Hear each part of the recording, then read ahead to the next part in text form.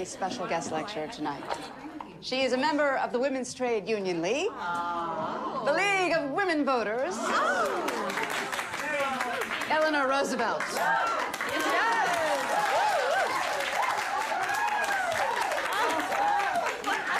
Good evening. Hello. Hello. Oh, thank you so much for having me to your Sapphist salon. Well, yes. Well, I went to a girls' school when I was younger in England, and to this day it still remains one of the happiest and most formative times of my life. Well, it is groups like yours, engaged, thinking, intelligent women who will assure that women's voice is everything.